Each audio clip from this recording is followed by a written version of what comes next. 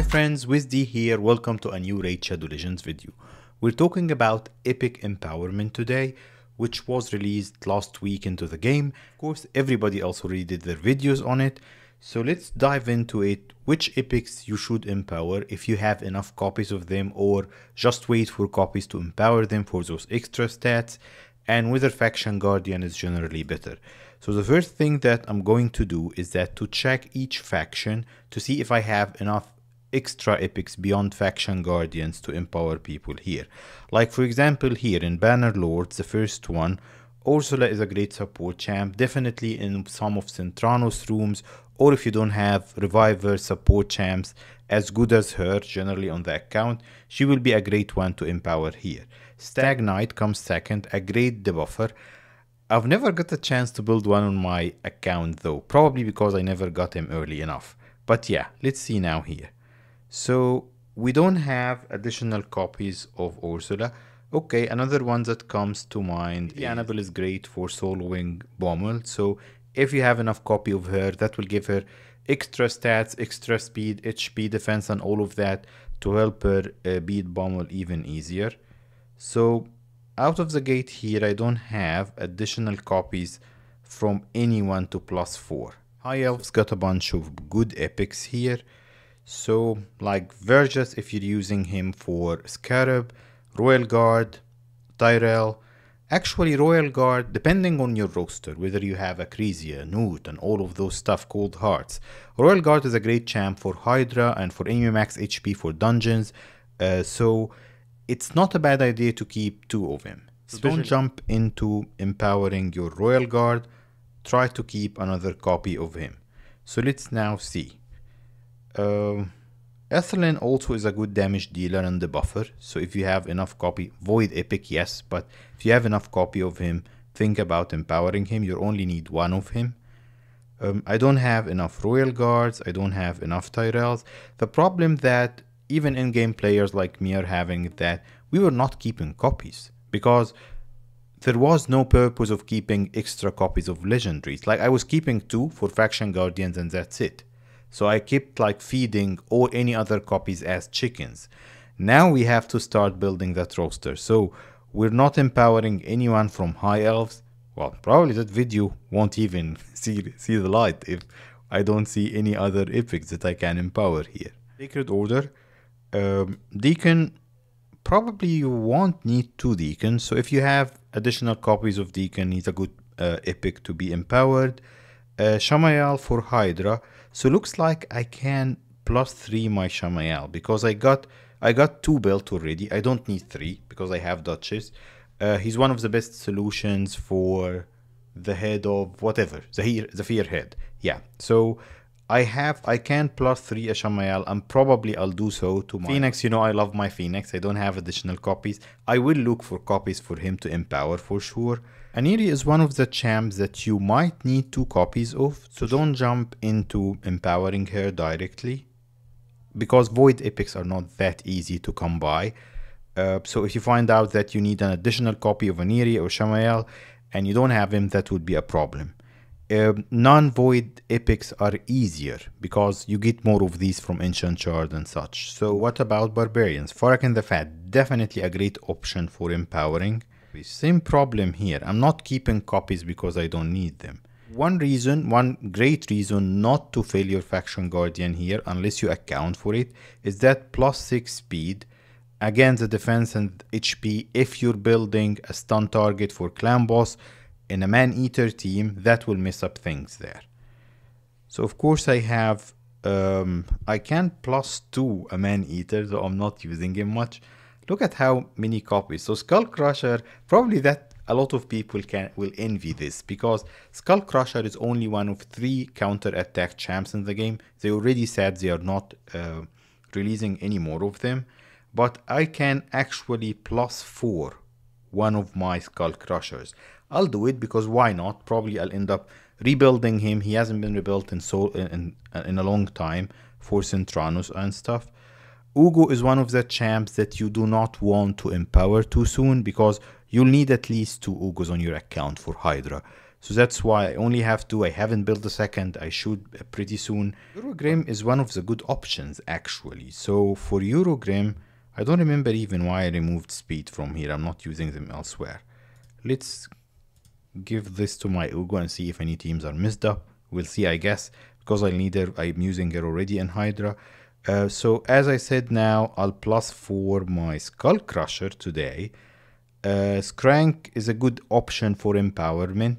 Like, I have 3 copies of him and I don't use him for Faction Guardians. I'm not just making this video longer. I want to discuss with you like the thought process of whether you should fill your Faction Guardian or empower the champs. Broadmoor is a mid-tier champ that probably you don't need in game. If you will fuse multiple copies of Broadmoor for fusion for those champ chase point. So you'll easily get 4 additional copies to empower one. Then he will be decent in some content for you. Joreg is a good option for empowerment. Joreg is a great champ there. Also, what is this guy's name? I keep forgetting it.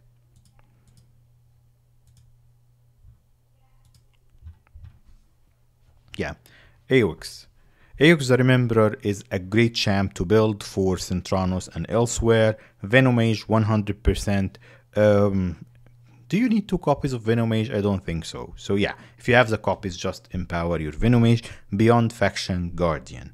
Orcs might be one of the richest factions now for epic empowerment because Duke, a great champ. If you have additional copies, you only need 1. Feed them to him beyond Faction Guardians. Faction Guardians come first, but Duke will definitely be great empowered. Tagore, one of the best epic revivers, definitely empower him beyond Faction Guardians. Zergala, great damage dealer, +4. Zergala can do a lot of damage there. So for some secret rooms in Doom Tower and for Centranos, you might need 2 Zergalas built. So maybe keep 2 for Faction Guardian, eventually build them once you don't have anything better to do in game, and then feed additional copies to one of them for a +4 Zergala. Vrask, a great healer, damage dealer, support champ, HP based. I'll definitely vouch for empowering Vrask. Seer, so I've seen a video from Saf talking about like super in-game strategies. Basically, if you're using your Seer for waves, Ice Golem hard or Dragon or whatever, you actually want her to die when you get to the boss. So the couple of boss specialists can do their job and take down the boss fast enough so your farming doesn't take much time. +4 Seer will give her additional stats that will make it harder to build her squishy enough for her to die fast enough. But that's super in-game. For you, giving her additional speed, those she'll get additional defense and HP. If you're not depending on your Seer of dying once you get to the boss, those super in-game strategies, just empower your Seer. You only need 1 and you need those additional stats, especially speed. It will make it easier for you to build Seer for dungeons and for Doom Tower hard. 2-hack, an underrated epic that I'm looking to build later, but yeah, also a good candidate for empowerment. I forgot to talk about Sandlash, one of the best underrated epics in the game. So yeah, I'm +2ing her. I'm not. Who else are we talking about here? Ambrel, I have a I can +4 my Ambrel. That's amazing. Actually, I can only +3 her because I'm using her in Faction Guardian. So I'll wait for another copy, but Ambrel is one of the best underrated epics. I have a dedicated video on her. Go check it out. If you have the additional copies, you only need 1 of them built. So keep 1 for Faction Guardian, but definitely empower your Ambrel here. Magnar, yeah, if you have additional copies. Same story, I'm not keeping many copies of those. Now you want to keep your useless epics in the Faction Guardian so you have enough copies to empower your good ones. Like for example, here I'm keeping whatever. I'm not using Nazana, if I got this right. So I'm empowered. Now I'm +4ing my Ambrel. Elf's got a couple of great options to talk about. Crimson Helm. If you're using her for Bommel, it's good to +4 her if you have enough copies to give her additional speed, HP, and defense. If you're using her on full auto though, beware of this if you're tuning her speed. Dark Hail, I'm not sure who will empower Dark Hail. I will check, but amazing option for empowerment. Oh, so I can actually +4 my Whisper. I've never built Whisper, so now that will make me build her, though I don't have any blessing for her yet. Moving into dwarves, you'll definitely need a couple of copies from Geomancer. I haven't built any other copies of him, probably that's my bad. Gala is a great option for empowerment once your faction guardian is filled here. Morag, one of the best epics. Yeah, empower her if you can. That will give her a lot of useful stats. Melga, I have a dedicated video on her. Underrated support reviver. So yeah, empower your Melga for sure. That will make her even better.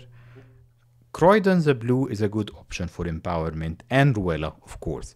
So Dark Ale is empowered by Captain Tamila, which is a useless epic more or less. So definitely when I get copies of her, I'm going to empower him. Phoenix, I have only a single copy, so yeah, probably not today. So I can +3 my main Shamael now and wait for a 4th copy to make him even stronger. So I will do this for sure. Actually, he's gaining speed because of this. So yeah, +3 Shamael coming right up. I have another copy of him. Like I said, I'm only doing this because I already built a 2nd copy of him. Shamael is one of the champs you probably need a couple of copies of, so don't empower him unless you have those additional copies. For my seer now, so I don't need, oh okay, faction guardians. Let's remove my seer from there and put anyone else, Tagore, yeah, because I haven't built him yet. Let's go back to empowerment now because I'd like more speed on my seer. That can mess up my dungeon teams, but yeah, I'll readjust. The speed on her is important. I wanted to rebuild my seer for a very long time for more damage, so I can tackle higher content with her. So let's +2 our AOX for some more speed. I've built one for Centranus and I want to regear him. A good champ here. One of the very few champs that I can empower, especially that I've already built 2 of him. So definitely need a regearing. Probably after this I'm going to regear my empowered Skull Crusher. Or Centranus probably mostly, but yeah, he will be a great candidate now after empowerment. And I'm very pleased to +4 my Ambrel. So let's do this now. That's awesome. My Ambrel is decently built. Probably I'll make another video showing her in content after her empowerment. I'm +2ing my Croydon for more speed here because I'm planning on building budget Fire Knight hard teams with him. Again, getting into the content creator program will make this way easier for us. So help me get there by views and subscriptions. Okay. And finally, I get to play with Whisper. Am I now officially part of the Church of Whisper, as Saf calls it? Yeah, let's see. I hope I'll get a blessing for her soon to test it out. Another good champ to empower and build is Eurogrim. I never got a chance to build him on my account, so let's see if we'll get a chance to do so now. This concludes our empowerment session for today. What did we end up with? +4 Whisper, that's going to be built of course, +3 Seer, Shamael, Awix, and Croydon the Blue.